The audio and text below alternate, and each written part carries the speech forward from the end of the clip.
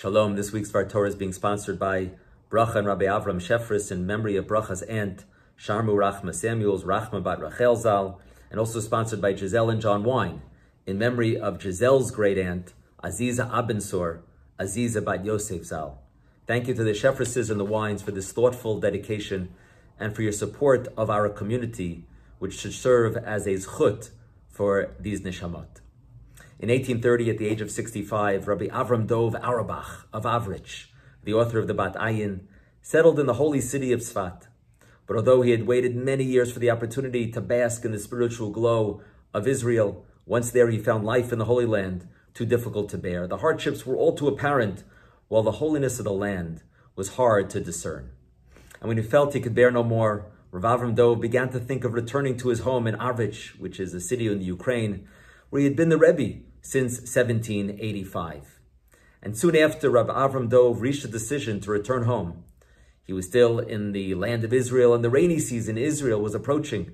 One day as he was walking to shul for mincha, he heard noises coming from the surrounding rooftops.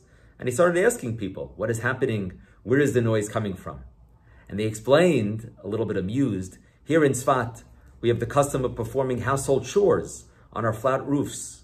We could use the roofs for storing food and other household supplies. And so the noise you hear is caused by the women scurrying about, removing all these things from the rooftops. Why are you doing that? Rav Avram Dov asked. Why? They answered, so that nothing gets ruined by the rain, of course, was the incredulous reply. But Rav Avram Dov was still confused. He looked up at the sky and it was blue. Didn't seem like any clouds or any rain in sight. Certainly doesn't look like it's going to rain. And they responded, they said, surely you remember that tonight is the 7th of Cheshvan, and we begin to say the prayer for rain, V'sein Talu Mata Levracha. We plead to Hashem to remember us and rains for the crops in the field and provide water for us. So since we're sure that our Father in heaven will hear our prayers, we take precautions so that our possessions won't be ruined when the rain comes. And this unquestioning faith of the people affected Rabbi Auerbach deeply. Suddenly his eyes were opened and he saw the sublime heights of faith achieved by the simple Jews of the Holy Land. And his pain and disappointment was replaced by a sense of awe at the holiness of the land and its people. And at that moment, he abandoned all thoughts of returning to Avrich, and he began anew his commitment to grow his foothold in the Holy Land. And the holiness of the land is there, but it's sometimes hidden. God's presence in the world is often hard to discern. And this idea that things are there, but it's sometimes hard to realize it, can be learned from the Aseret HaDibrot, from our Parsha of Yitro. All of you know the famous pasuk, the first commandment, Anochi Hashem Elokecha, Asher Otzicha Me'eretz Mitzrayim. I am Hashem your God, who took you out of Egypt from the persecution of slavery. Commentaries are intrigued by the word Anochi. The typical word for I is Ani. And so if Hashem is saying, I am Hashem, it should have said, Ani Hashem Elokecha.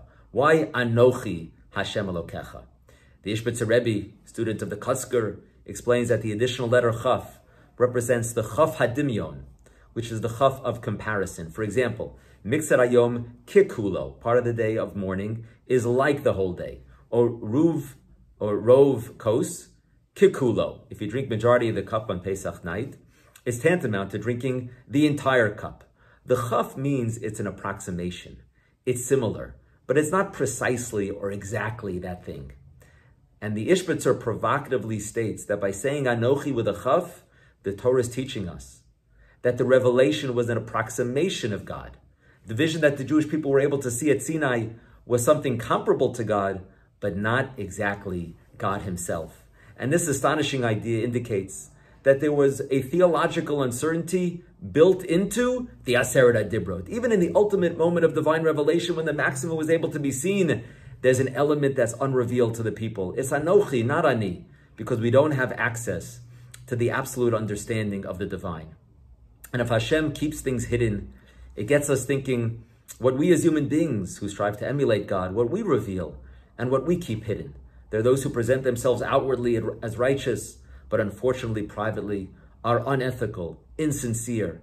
On the other hand, the right dynamic between outward and inward, between what we reveal and what we keep hidden, is when we are humble and modest, reflective of the notion of tzniut. There's a beauty of keeping certain things hidden, of keeping that chaf in mind. Because not everything that you think needs to be said, and not everything that you own needs to be shown. But there's another lesson of Anochi, which is that if even the revelation had uncertainty, it teaches us that in our lives, there will always be an element of uncertainty, things that we don't fully understand. Even with the holiness of Israel, Rav Avram Dov realized that it's not always readily recognizable, but it's there under the surface. Foundational mitzvot, like Shabbat and Kashrut, have explanations, but we have the humility to recognize that we don't necessarily fully understand all the reasons of the mitzvot, the inner workings of the world, including why bad things happen to good people, and why the world has been stricken with a pandemic, don't have easy explanations. It's troubling how often after tragedies, some people who call themselves rabbis make these pronouncements of why the devastating event occurred. Years ago, I remember one leading rabbi in Israel saying that Hurricane Katrina was a punishment to the United States for supporting the Gaza disengagement. How does he know? After the Second Lebanon War, one leading rabbi said that soldiers were killed because they were not observant. And they make the pronouncements with absolute certainty as if they have a direct line to the control room upstairs. And it's always what the other group is doing wrong. And the fact is that we can't definitively understand the reasons why things happen. We must engage in introspection, and we have to see how we can improve our ways. That's the Jewish response, despite not fully understanding. And we still have emunah. There's a world, there's a creator, there's a purpose, and we have a purpose. Once heard that people who believe in God have to explain why bad things happen to good people, but people who don't believe in God have to explain everything else. Yes, there is uncertainty in God's world, but there's more uncertainty if you don't believe in HaKadosh Baruch Hu. And moving away from tragedy to just thinking about life, Anochi with a chaf, it's an approximation. It teaches us the lesson to have courage to live and function creatively, even with the uncertainty. This message certainly resonates with all of us at this time of uncertainty, when we need to continue to move forward, to be safe and to be productive. We cannot know with certainty what lies ahead, but what is required of us is to not allow the questions to paralyze us. Rather, we have to have faith in ourselves and Hashem and move forward. And while Hashem can never be fully revealed, even at Har Sinai, and life will always have an element of the unknown, we counter that uncertainty by dedicating ourselves with our heart and passion to those things that are stable, that are rock solid. Be a person of integrity. Nobody can take that away from you. There's nothing uncertain about it. Be a person with principles and abide by those principles even when difficult, and you will be respected and beloved. Perform acts of kindness to family, to friends, to community, because we have certainty in our responsibility towards others, which is the way we get through the challenges. Have faith in Hashem, and Anochi Hashem Elokecha Asher Ososicha Mi'eretz Mitzrayim. Have faith in Hashem who redeemed us from Egypt, and He today should bring us all healing, redemption, and rejuvenation. Shabbat Shalom.